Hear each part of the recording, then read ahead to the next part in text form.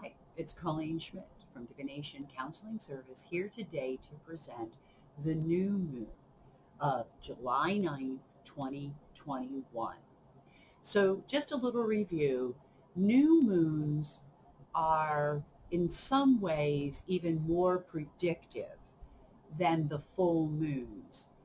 Full moons are more about the reflective period that occurs after new moons, which would be new beginnings and the time when we can or do, whether we are aware of it or not, often begin new things. So you want to look for a new moon for that rather than a full moon. So before I begin, as always, I want to thank you for watching the video. And I want to thank all of my subscribers. And if you're not a subscriber, I really invite you to subscribe. But also, if you would, like, share, comment, I'd love to hear from you. So before I begin looking at this chart, I want to, as always, discuss where it comes from. So we're actually setting the chart, as always, for Washington, D.C.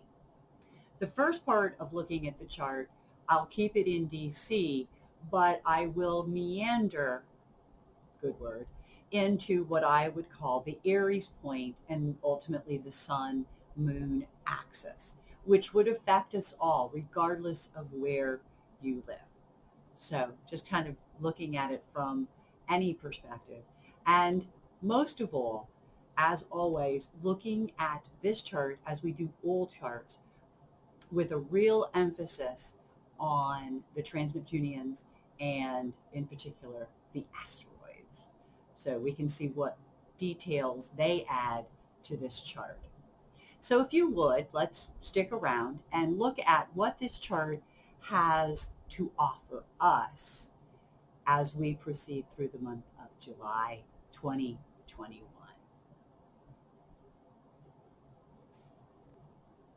I'm back.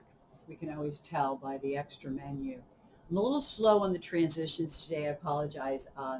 It's a little hard to use both my arms. I have an issue with my right shoulder, and of course it's acting up today. So I wanted to look at this chart, and a couple of really obvious things stand out. And remember that this chart is really Washington, D.C. The ascendant and descendant, as well as the midheaven and the IC, will change depending upon where you live in the world. So this chart is mostly for the DC area, for those of us, a lot of us that live on the East Coast. This chart would be in play. But as always, I want to open it up beyond Washington, D.C. and look at it from the perspective of what we can learn as people. Okay? But you can't overlook what happens in the DC chart, nor the important points that DC has or the effect that it has in the overall world. So the chart is featuring as you can see, there we go, a Pluto on the ascendant. Now it is retrograde, and Saturn on the ascendant, retrograde. Now, interestingly enough, Saturn is just leaving that place, but there's still some effect here. Pluto is on it, but it's out of sign. It's been intercepted, so to speak, because it's still in Capricorn, which is ruled by which is the 12th house, and the ascendant is in Aquarius. But they really are only about 6 degrees apart. So it makes it a conjunction. Pluto is transformation. And one of the things I wrote about was, yeah, it is in retrograde. So it might not be as obvious as the proverbial rug being pulled out from under you. But, you know, Pluto is still this stuff that manipulations and power struggles are made from. And let's be honest, when it comes to manipulation and power struggles, very often we don't always see that coming, or more often than not, that's done in an underhanded manner. And so the retrograde, to me, doesn't really diminish the power of Pluto. It only makes Pluto maybe a little bit less obvious. So here we have transformations, and here we have Saturn, which is structures. Now Saturn is also retrograde, and in some ways, when it's retrograde, it is a little bit more internal than external, meaning that it's time for us as people to get organized, to grow up, to be more mature, and to take on responsibility. And that's what Saturn really means on the ascendant, is it is about picking up responsibility. It is about taking responsibility. And Saturn is, as we know, and we don't even have to, let's just point out this. Saturn, which we already know is squaring, which is, by the way, also in that axis, Uranus. Now Uranus is down here at the IC. So Uranus in the third house could indicate, and again, it's direct, changes of thinking. Our thinking is changing. Maybe through what we've learned. Maybe we're thinking more about the future. But things are changing. Friends can be unpredictable, particularly close friends. Families, because it's so close to the IC. So in some cases, people will be moving. Or they're living on the road temporarily, now that we can do certain things like that. So it's interesting because that's Uranus. So we still have that anxiety, but the anxiety might be picked up a little bit by the fact that Saturn in the first is in aspect to that ascendant, which means an increase in responsibilities could be leading to more anxiety about the future. Okay, or the future of friendships. The other factors on Saturn is a big player in this chart. So I don't even have to worry about asteroids at this point. It's a big player with the planets. So you have Saturn in an opposition, by the way, to Volcanus, which means pressure. Pressure could be coming from other people. The sun and moon are falling in the sixth house, but they do not aspect the descendant. However, with the sun and the moon in the sixth house, there is something going on with regard to day-to-day activities, our work, our routines. I think that people are wanting to look at their routines, their daily routines, and they may want to make adjustments accordingly. And that's a new beginning. Well, they're looking for new beginnings with the day-to-day reality. Okay, because of that. Now, this is the DC chart. I would look at this combination, this 18 degrees 1 minute of Cancer. I would look at it in your birth charts. I would look at it in the new moon chart where you live, and I would compare the two because it will tell you a lot about what this means to you.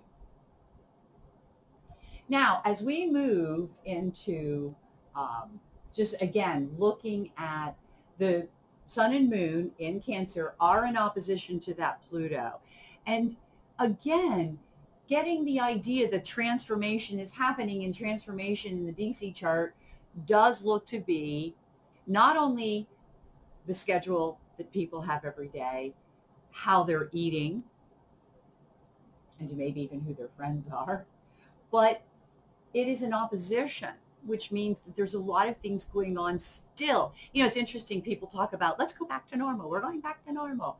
And I've said this before, life is not a circle. It's a spiral. So you can't go back to normal. You can't undo a whole year of virus and everything that we've learned as a result of it.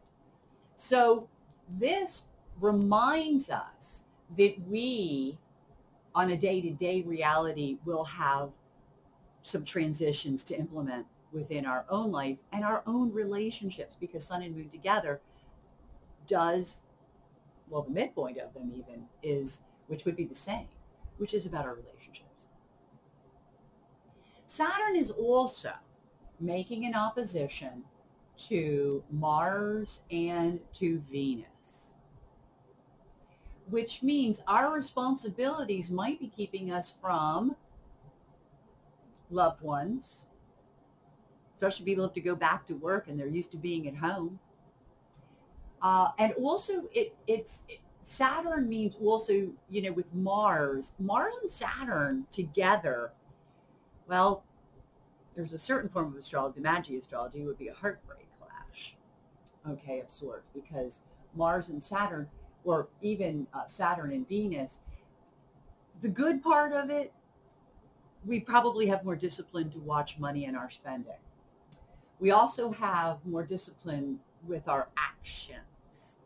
But Venus, Mars together could be selfish actions that are causing heartbreaks, issues, problems. So we can look at that any way that really comes into play. The other thing that I wanted to point out, because that's really important, these are closer planets, these really affect us.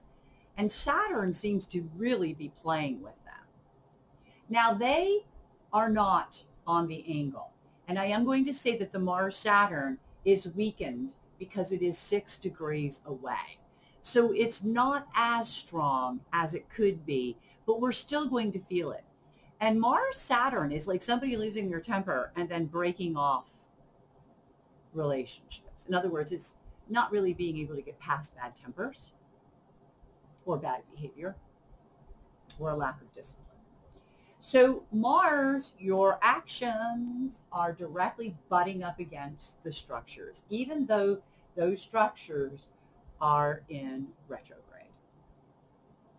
Okay? Now, people are worried and have been worried, especially since the 4th of July, though I don't believe there's been, I think anything that's been going on has been squashed. A little example might be that they tried to do a white nationalist run, or walk, I should say, a parade of sorts, in Philadelphia, and they got run out of town. I don't know why they would even go to Philly, but, having spent a lot of time in Philly, I could have told them that. But it's just interesting that that, to me, is Mars Saturn. You go up against a system, you're going to cause anger. I think there's no other way to put it. Okay? And Venus Mars does tend to be more self-gratifying.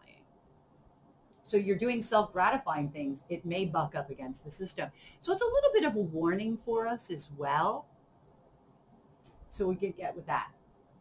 Now, I want to also look, as we come down here, we've got Vulcan, which I have discussed briefly in another video. But more importantly, we have Kronos and Hades. But you remember what we said about Vulcan? That Vulcan is very combustible, okay? This right here, to me, that's interesting. Now they're still about 2.5 degrees apart, okay? So there's a little bit of a weakening of it. But it makes me wonder what's happening with authority figures. And think of your bosses at work, for those of you who have bosses, okay, or authority figures. This lineup, or stellium, if you will, but particularly this, and then throw Hades to it. One of the interesting things that I want to talk about is that people in positions of authority often make a lot of mistakes. That's how they get caught. And Vulcan is highlighting particularly those mistakes that are made by people in positions of authority and how that affects us on a day-to-day basis. Now, I don't want to be political, but I am going to state an obvious here, just so that we have an example of what I'm talking about. We're finding out more and more about how our previous president handled this virus. not well, obviously. And what's interesting is Vulcan is falling right with what would be the virus, also the news, the information, because it's past, and details about how it was handled. And it's not boding well for him. Well, there are many that say that that's why he lost the election. I can think of many other reasons why he may have lost this election, but I'll go with that because he didn't handle that very well either. But the Kronos, Hades with Vulcan, very interesting lineup. And I would look toward bosses and supervisors at work because I believe there's some information here for everybody because it doesn't matter where you live. Hades is still going to be at 10 degrees. Vulcan's still going to be at 11 degrees. Kronos is still going to be at 13 degrees. And I just thought it was so interesting that somewhere in that midpoint is Vulcan. It also means past authorities. So if you're thinking about a situation where perhaps you have a new boss or you're changing bosses, it could be related to the past boss. You're going into a new job situation, you might be faced with something that was occurring in the past. And that wouldn't matter where you live. Okay? So I really wanted to point that out. I thought it was really, really, really interesting. I also want to point out that the black moon, Lilith, very close to the ascendant. By the way, Admetus, though it's an out of sign, is still an aspect to that IC, and that's telling us that we're still stuck. And I think that we are. I think there's a real imbalance going on right now that with people either being vaccinated or not being vaccinated, knowing what to do, not knowing what to do. Most of us around here are all Pfizer, which means we still have to be careful of the Delta variant, though, you know, I'm in an area that's about 75, 76% vaccinated. So the greater Northeast is really vaccinated well. But people travel, and that's a real big concern. So Admetus is talking about being firm. It's also talking about being stuck. And the interesting thing is, remember what the black moon means. So look at Vulcan, look at the black moon. And you know, Lilith, I want to refer to Lilith because you guys get away from this black-white thing. It's just so ridiculous that, you know, let's homogenize things a little bit. Let's look at this as Lilith, okay, and Vulcan. So Vulcan and Lilith both have their own videos. Go ahead and check it out. Black moon keeps us here. We're stuck. We're stuck with what we're used to. We are stuck. That's Washington, D.C. to the max. And politically, they're trying to hold on to the past. So, well, not everybody. The GOP is. And boy, when I say they want to go back to the past, with all of my study in history, apparently the past is something like 1920. So and people are being firm. And what's really good is that I think people are being firm all the way around, though the people who are holding so tightly to the past may be the ones that are causing more pain or issue, if you will. And the rest of us are just remaining firm in what it is that we believe in. Okay, I certainly don't want to hold on to the past. I am and always will be a female. Okay, there's nothing in the past for me or any other female. Just bear that in mind. You know, so, and notice too what's going on in Afghanistan. Let's talk about how women are being forced to reckon with the past. And those poor girls, many of them don't even know what that's like because they're too young. So again, what binds us to the past? Why are we stuck there? Wasn't that great, people? Of course, if you're young and you're looking at this, you would probably totally agree with me. If you're a historian and you're looking at this, you'll totally agree with me. So we have that going on. So in this lineup of the IC, and notice that the midheaven, the only thing that's up there is, I'm having trouble with my arm here, there it is Poseidon, okay? And Poseidon is retrograde. Kind of tells us we're going to learn something. We're going to learn some things. Oh, I think we're learning things every day.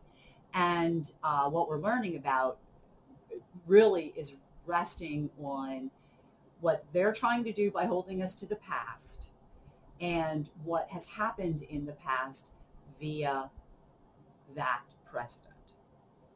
Okay? So I want to grab my pen here. Just takes me longer to do everything with this arm. Okay, so I wanted to get the pen because you know me, I'm a visual. Well, I'm not visual, that's what's interesting, but I've been a teacher a long time, and teaching in all styles is very important. Now, some things that I just want to reiterate. First of all, Poseidon is the only thing that shows up for the midheaven, and it does talk about news, and it is retrograde. Okay, so things are coming out in the news. Now, it has an opposition to Uranus. I know that it's not marked because they don't do that with, that's why I bring a pen out. So Poseidon is in opposition. And here we go again with, we're hearing news that's related to our need to change. And to change particularly our thinking, okay? And I really believe that this is showing some of the difficulty that some people are having with the news that they're hearing, okay? And when it's in the ninth, okay, which is politics, and people playing politics, and then you have Uranus. I think no matter how much these people resist, and they can resist right now if they want, you can't stop progress. You just can't, but you can try. I know they're trying all over Europe. They're trying all over the world. China's trying in Hong Kong. But I can tell you that before 2030, a lot of these things will be like pimples that will rise to a head and burst, because we're in a period of Chronos and Hades.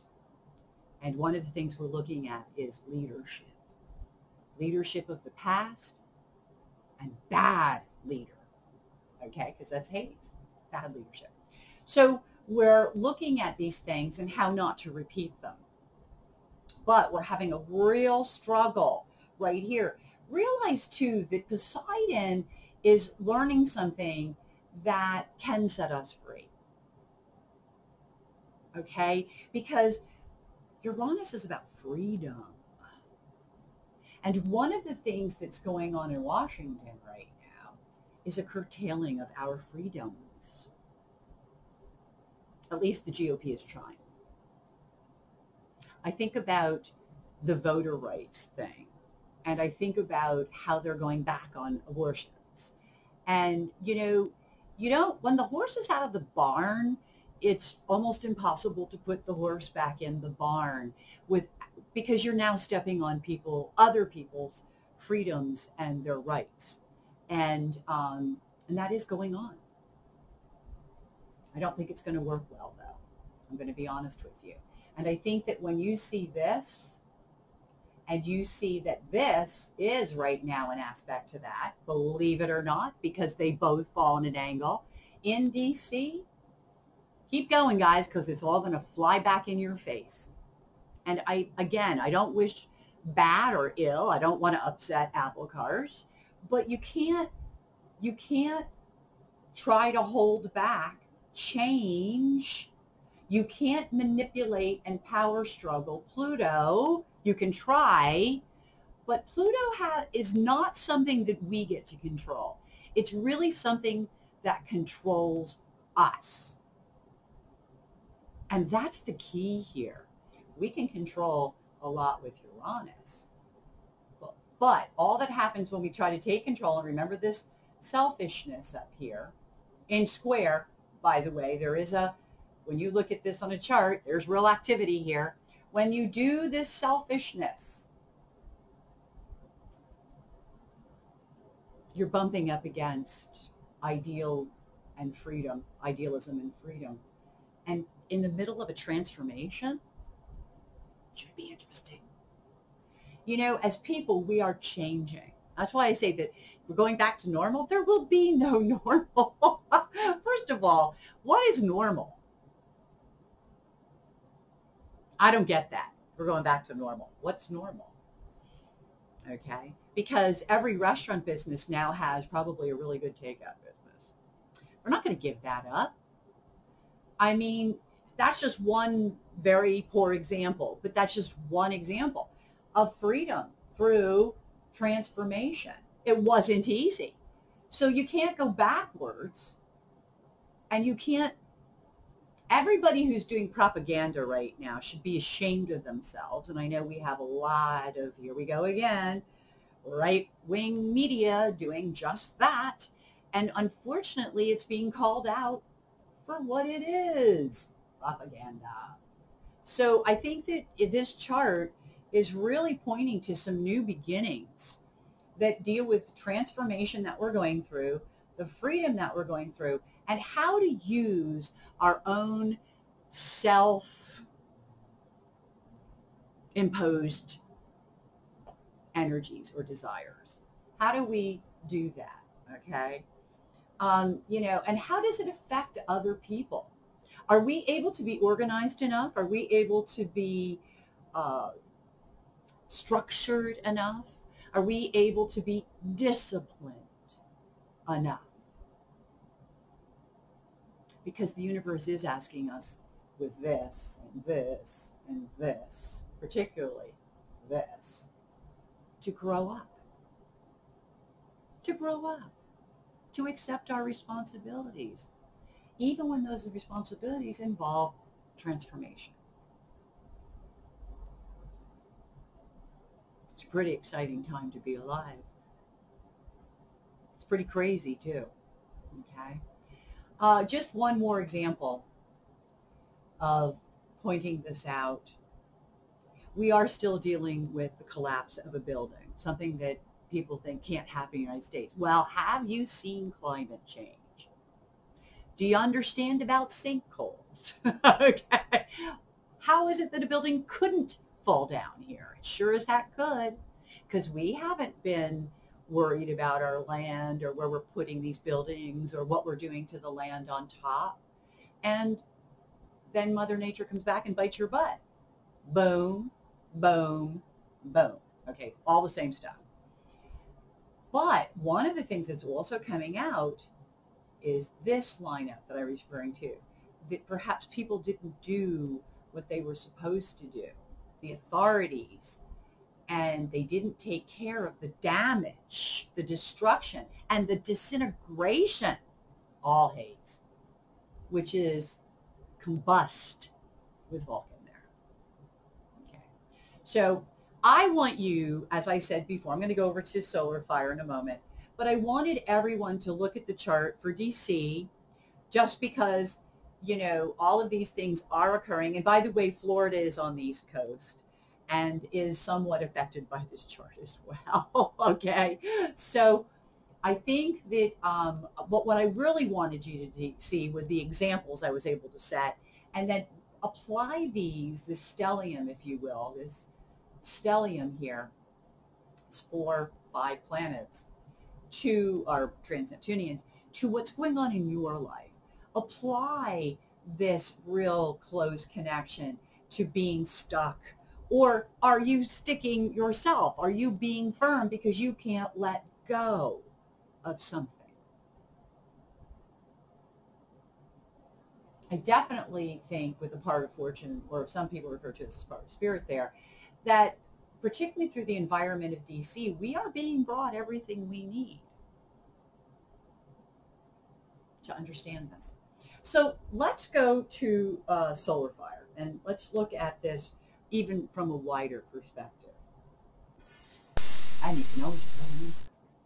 So the chart that we're looking at now, very full, has the asteroids in. I actually have an asteroid list to work with. I've been working with for, I actually do a lot of work in the new moon. I actually write an article based in sun signs for the website. And so I have like, and then when I do the card readings, I refer back to that list. So I have a very worn list that we'll be working with. Now, a couple of things here that I want to point out. Here's an asteroid called Asteria, okay? And it's right here. And I'll get a pen, so maybe it'll help.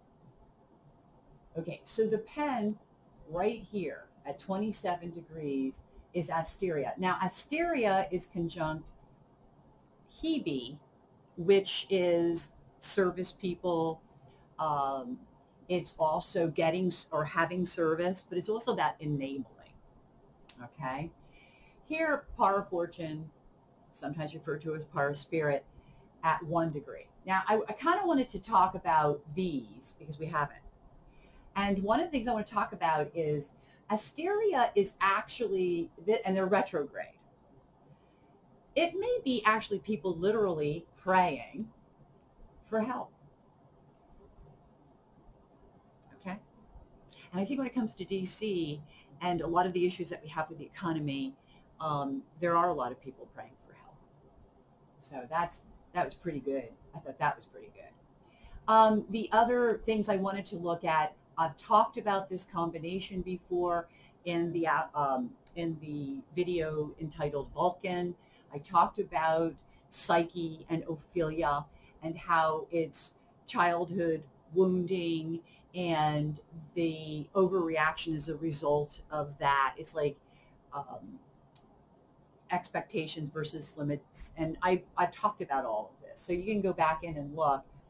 They are on the descendant. And one of the things that people have to realize, especially if you're an enabler or in an enabling situation, that people are dealing with old issues. And you know what's really interesting about something like the virus and us being locked up for a year, more than a year, you have time, okay? So one of the things that's happening is that people are running into this with other people. And that's why I say dealing with the general public right now can be very difficult. Because I don't think that people are behaving well at all. We try. We did have a Venus and in a really important place in the, I believe it was the full moon chart. But I also want to point out that Venus in this chart is in the position of the Aries point. In other words, it's right there. It's only 34 minutes outside us. So it's really in there. And that it behooves us to try to be nice. That the world in general is suffering. People are suffering. Even with the world getting back out there, there's this sense of suffering that's going on that is pretty tough for people. The other and the newer two I want to talk about today, because they are in this chart and because they are so close together. And I like talking about them when they're really close together, like I have been with Ophelia and Psyche, even though, you know, it may change from chart to chart. They might not always be on the angle. In the case of this Leo at 11 degrees, we have that people have dependencies. That's what this is, Eurydice, on partners. And it is in this descendant, because it's only 10 degrees away. Remember, anything to 10 degrees. Well, let's check it out. First of all, we have Saturn, which means that people have to be more limiting, more restrictive, okay, of their dependency. You know, as they get restricted, they depend more on their partners. And this is talking about how partners have to be careful of enabling, because all of this falls on the ascendant-descendant line. Now, would this be in effect if it wasn't in this chart? No. However, yes. Because no matter what chart you're looking at, Hera, which is this little thing with the ball in the bottom, and Eurydice are in conjunct, only minutes apart, and they are in opposition by minutes again to Saturn. So you have to ask yourself about that, okay? So that's something to look out for as we go about our daily routines and deal with our people. I'm going to put it on a one-to-one basis, okay? Also, these two are not far away from Venus, which often points to significant others, people we're in relationships with, and we need to look at that because I think people depending on one another is not a bad thing, don't get me wrong, but I think that sometimes in couples over years, things sometimes become uneven, and you really want to look at that. And you don't want to enable people because that's keeping them from their own lessons. Okay? So I wanted to go through that, these two little puppies. So we did that. So let's now go, and because I'm going on and on as usual, and look at the final part of what I want to look at, which is the dial. And here I want to look at both the sun, I got to find it, sun, moon, right here. There we go. At 1801, I hit it right on.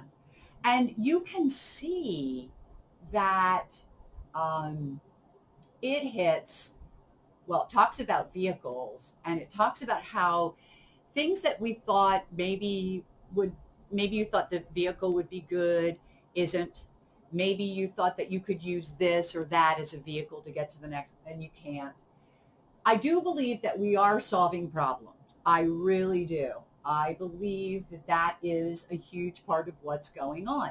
But it also is that as we solve problems, certain other things will fall apart. And that may take us by surprise because Pythia, though it can be kind of a psychic right here, it's because it's hard to see these asteroids. Pythia does not end the way you expect it to. Okay, that's really, really important. In this axis, okay, so Pythia, Melopene, it's almost as though unexpectedly things get worse. It's like you're solving problems, but other things are getting worse. And it's so unexpected because you didn't expect that. And that's everybody. This is the sun-moon axis, okay? Now, if I take this, it's kind of hard, I keep going back and forth, and I move this, okay, to, hold on, there we go, I'm a little past it. It's really about 01, so let me go by the minute. Now we can go exact, but you can see that it is a sun and moon, but look what's here with it as a midpoint. First of all, you've Admetus. We're stuck. Did I not talk about Admetus? I said we are stuck. One of the worst things that I see going on with this virus, and first of all, it was predicted. Everybody should have known it was coming. I knew it was coming. All the astrologers I work with knew it was coming. It was predicted. Nostradamus told us about it almost 500 years ago, 400 years at least. So we always knew this was coming. But it's really interesting because it's talking about two things. It's talking about the transformation that's a result of it and how we're stuck because of it. It's also talking about expansions within families. And one of the things I just heard an article about is multi-generational living spaces, because people are going to be living together more again. And that's actually not a bad thing. They did it before in the past and got away from it. So that is, let me go to, I keep saying I'm going to go there and I haven't. It's 01. There it is. So you can see how that has, and people are concerned about the health and well-being of their partners. See how that played out? So you can see the themes played out over and over and over again, and that's how I read as an astrologer. So giving you a little tip to how I read. So the sun and the moon are all together with Panacea. We are solving problems during this time. This is the beginning of solving problems. So we really are going to do what we need to do to solve problems. It's wonderful, really. It really is. The other side of this, right here, okay, because yeah, we have 1801. So say 18, you go back 18, 19, 20, 21, 22. I didn't take it. There it is, 22. There it is. So you're going back, and here you have people going on vacation, withdrawal, but it's also about restructuring. It's also about, and that's what you do when you go away. But look at all the Adamitas again. We're stuck, people. We're trying to do too much at once. It's time to withdraw so that we can reconstruct in a stronger and better way. And a lot of the problems related to goals and work, they're not going to be easily resolved, okay? They really are not. So we just have to focus on them more. So with that said, I'm going to take a few moments. That was our sun axis with Adamitas in it, which I have already talked about, but I think it's really important. Here's something else and I've done this. Again, I work with this chart a lot, the new moon. By the time I do this particular video, I've had it worked with at least 3 times. But look at this. This asteroid down here, and I'm going to grab my pen. This asteroid down here is talking about how people do not listen. Wow. It's amazing. You're going to say to yourself over and over and over again, I just don't think people are listening.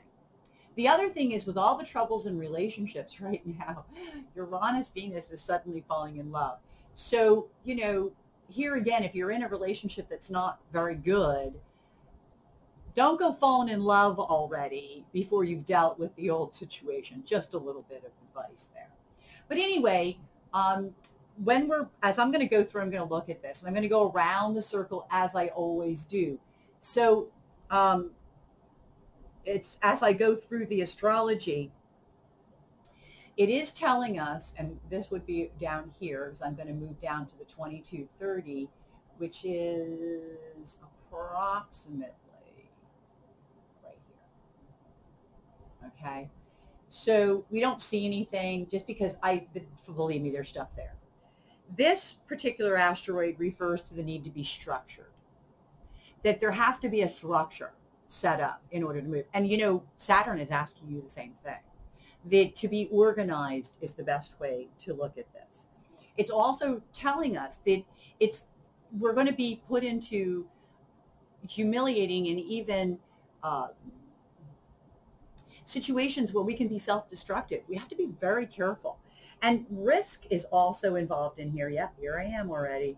And it's like we're taking risks that maybe we shouldn't be taking.